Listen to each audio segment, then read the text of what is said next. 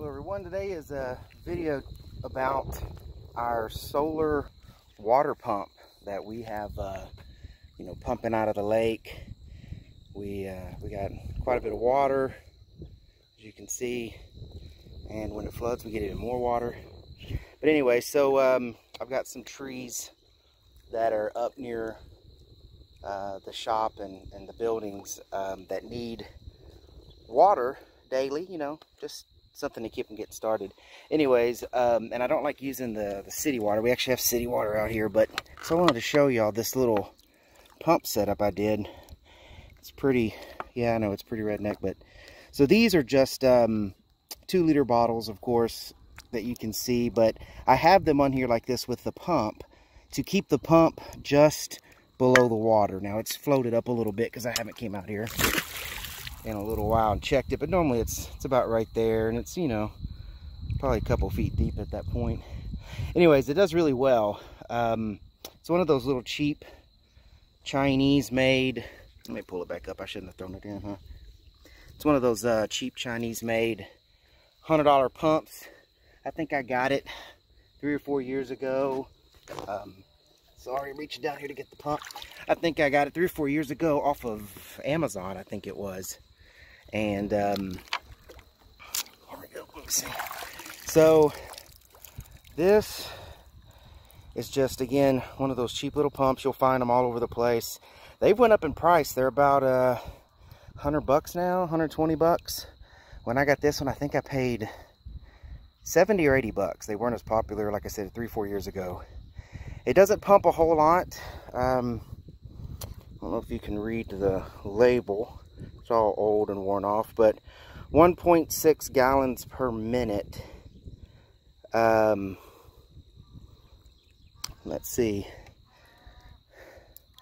Yeah, that's like 90 something gallons an hour. But anyways, and that's at 24 volts. It actually can handle what am I doing? This pump can handle 12 volt up to 24 volts and even a little bit more. And it's actually got a controller inside of it that manages the voltage. So again, here's my little thing. I'm gonna throw it back out in the water just a little bit. I don't try to throw it too far so I can check it every now and then and clean it. But the neat part about it is I've literally got it set up directly. Now, I know that's indoor wiring, and it's all I had at the time. My junky Harbor Freight panels finally gave out after a couple years. They, I guess, kind of delaminated off the glass. You could literally see the glass and the solar cells kind of like separating, and the pump wasn't working. So I thought the pump had went out, and really it was just that that solar panel kit, just no matter what, even in the bright sun, just couldn't put out enough voltage or ampage to run that pump. This is a 100 watt solar panel I got online. It's a better brand. What is that? Renogy, whatever. Anyways, here's the specs on this solar panel that I have here. It's a 12 volt panel. 12 volt panels actually kick out, I think, about 18 on average, something like that. But the pump handles it fine. It's a direct connect to the pump, and the pump knows when there's enough electricity, turn on, and when the electricity drops below what it needs, it turns off. So I don't have to have anything in between this. It kicks on pretty much dusk to dawn and does its thing. At 100 watts, 12 volts, 7-8 amps, I guess, of electricity. This pump doesn't need, but I think it maxes out at 4 or 5 amps. I'll put the specs for the pump and this solar panel in the description of this video. But this panel, now I bought 6 of these panels during a promotion when they had like it was like free shipping, and shipping becomes a problem with solar panels. It jacks the price up. But anyway, so I think I paid about 90 bucks a panel. with free shipping, and I don't think there was tax on it. I don't think there was tax. So, so that, you know, that's still close to $1 a watt, which is still rather expensive, but all I wanted was some 100-watt panels. These I actually bought for our RV, and I haven't mounted them yet, but since these Harbor Freight panels went out on me, I put this here. I'm actually probably going to get like a 275-watt, like one large panel, and just, I know it's overkill, but I can pick up those nowadays, even finding them used for like 50 bucks or, you know, but you see them all the time on Craigslist where people overbought or whatever, and you can pick up a panel for 100 bucks. But the great thing is that it doesn't need a battery, so it's almost kind of like a dusk to dawn setup. Again, I know I did indoor wiring. That's all I had. I've ordered some stuff online to do this better, and I'm actually going to put up here a little higher. I'm going to make a little panel to, a stand to seat the panel on, and make it where I can reach it, clean it, do whatever. But I'm going to have wiring run through here. This is an actual water hose. It's an no-kink water hose. Mainly because I didn't want to use just the regular black irrigation line. That stuff kinks up pretty easy. So I just did a check valve to make sure that you know, once it pumped the water up, when it turns off, that all that water from uphill doesn't slowly work its way back down into the lake, and then it has to rerun all that back up. So anyway, so it's got a check valve in it just to keep the water in the line. And then like I said, no kink water hose. There's one I had laying around that had an end of it I had to cut off.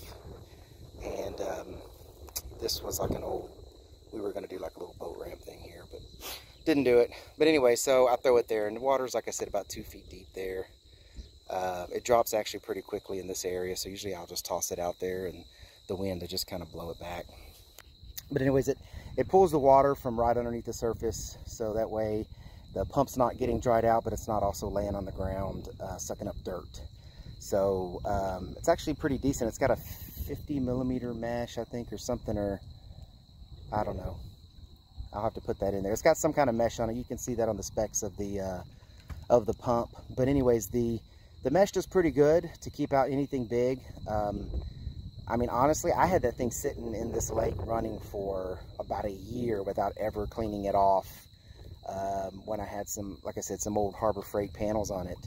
And, you know, I thought the pump burned out or got clogged up. I came and checked it. The screen was actually still pretty clean. It actually wasn't that bad. So, I mean, it had, you know, some growth on it, but it still would be able to pull water in with no problem. And the water makes it up to the top of the hill rather clean. I mean, I'm not drinking it, but it's not dirt water it's pushing up. It's just slightly dirty, cloudy water, but not much. It's actually pretty clean water. Anyways, long story short is that's how I pump water from the lake up to the top of the hill, which, you know, you got to go up the hill a good ways. I'm probably pumping this water, let's see, I used three 500 rolls, and I barely made it. So I'm pushing it about 1,500 feet through 1/2-inch poly tubing. It's like drip line. And then it's got probably, I'd guess, about a 30-foot head increase. You know, not counting any head from the line or the water or anything. I'm just talking about vertical lift. Yeah, probably about 30 feet. So it's taking it from the surface of the water, pumping it up 30 feet and pumping it through 1,500 feet of hose. And honestly, the water pressure, I mean, it can pump pretty good pressure, but I mean, the water flow coming from the pump and coming from the end of that 1,500 foot of hose is pretty much the same. I mean, I don't really notice much different in flow. I can fill up one of those 300 gallon barrels easily in a day. And that's usually all that matters. I mean, most of the time it fills one of those up, and there's a timer that drains off of one of those 300 gallon totes to do the drip, and it more than fills that up. I actually have to have the tote in an area so when it fills up and the water overflows, that it just kind of flows down the hill and it's not a big deal. But at least I know it's always pumping up enough water for the amount of drip that I need. So, but anyways, it's just a good testimonial to that pump. Is like I said, man, I want to say it's like 4 years old. I'll go back and look. I know I know it's at least 2 to 3 years, but I bet you it's 4, maybe even 5 years old. And man, I brought it, I took the panels off, get it, cleaned it off, pumped it right, plugged it in, and boom, went right back to pumping just as good as it used to. So I'm actually going to buy me another one of those exact same pumps, so that way I can flip them out. I can have this one in here, let it run for maybe a couple months, have the other one just sitting there. It's easy. I just have for the water hose outlet, I just have like a pipe or a hose clamp on there, and then the actual electrical outlet just unscrews off the top, and it's got gaskets in it. So literally, if you had another one of the same model, I could just take the clamp off, take the screw thing off, put the other one on, and put it in the water and be ready to go. And then I'd have the one I just pulled out that I can clean and have it all nice and ready for the next time I go switch them out. And like I said, it's more than enough, and who knows, I might end up putting 2 pumps out here if I need more water, but for now it's been pumping pretty good. So for one $100 solar panel and a $100 pump, and you know, not counting the hose, because you have to figure out all the hose that you need, but I mean, we're talking less than 200 bucks for the whole setup, and it's been a very reliable water pump. So anyways, that's my deal, and hopefully that'll help some of y'all. All right, y'all take care.